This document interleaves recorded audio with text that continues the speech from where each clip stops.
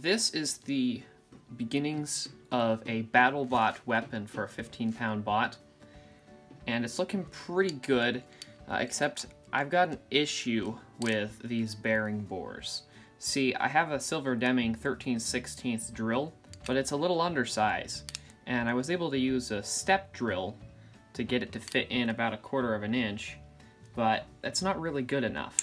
And so what I want to do is mount it to this mini lathe and then use a boring bar to get the exact diameter for the bearing.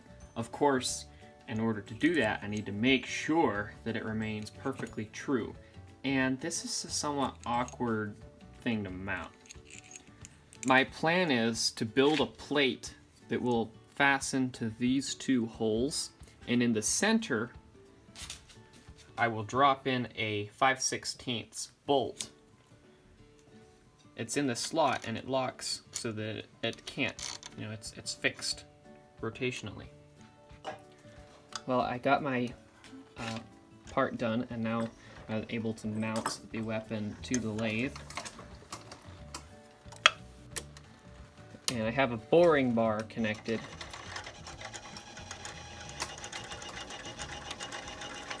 And so we're just going to recreate that bore, hopefully a lot more precisely, and we'll be able to go the whole way through.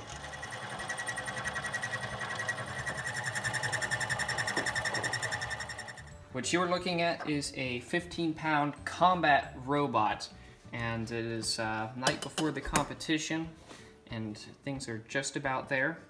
So let me give you a quick rundown on what this robot is and how it's supposed to fight. So probably the most prominent mechanism on this is the weapon, which is an offset weapon, and that it only has one contactor, and yet it is balanced, and that was accomplished using a heavy tungsten metal counterweight. And we have screws so that it's adjustable. We use that to balance it. On the other side, this contactor, the blade, is made out of titanium, and that makes it a little bit lighter than steel, so it's easier to balance, counterbalance. We have a brushless outrunner motor and roughly a 1-to-1 bout ratio, and then they are in fact Harbor Freight drill motors. We've used these twice now, 2 years in a row, and we really like the speed of the motor, and it also has plenty of power because it's a drill.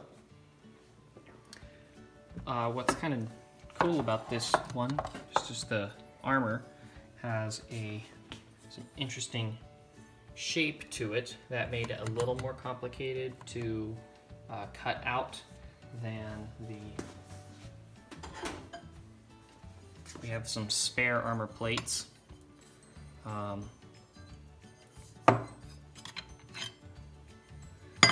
these ones have been hardened, and so they should hold up pretty well. And we've also got some armor plates to go on the front.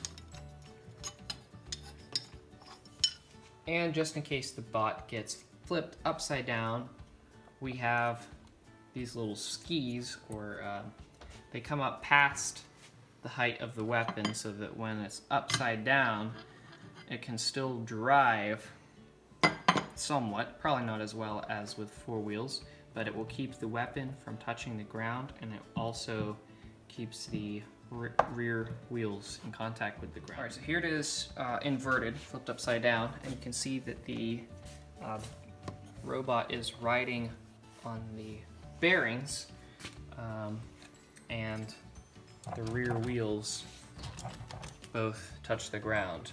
And the weapon motor is pretty close to the ground, but there is about a ½ inch there. So all should be well. Hopefully you enjoyed checking out this year's bot, and we will see how we do. Thanks for watching.